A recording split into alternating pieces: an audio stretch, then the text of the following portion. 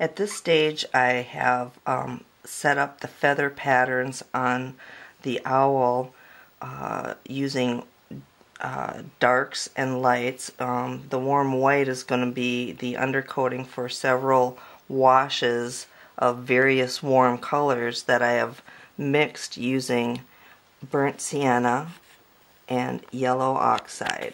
I've got 3 different mixtures of it for various colors, from a red orange to a yellow orange, and using my Royal Langenickel filbert, I'm going to just use really thin washes.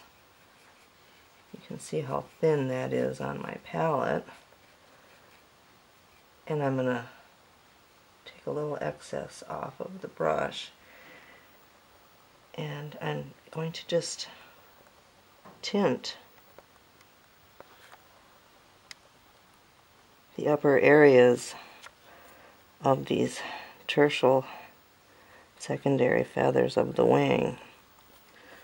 Now you can see I got a little bit more water than I want, but just go back to your paper towel.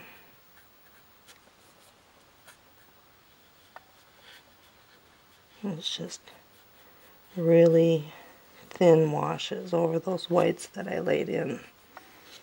Come back, get a little bit more paint, make sure it's,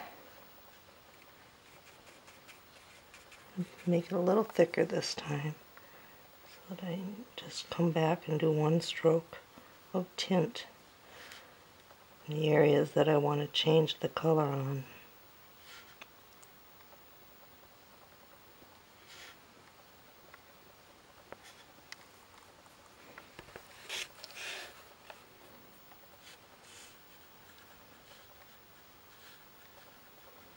Again, you don't have to be real careful.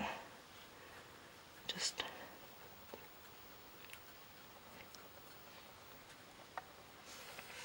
touch the areas that you want.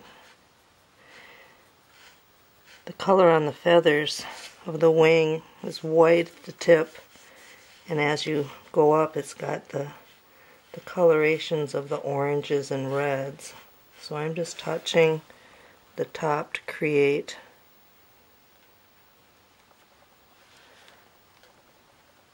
some variance in color here.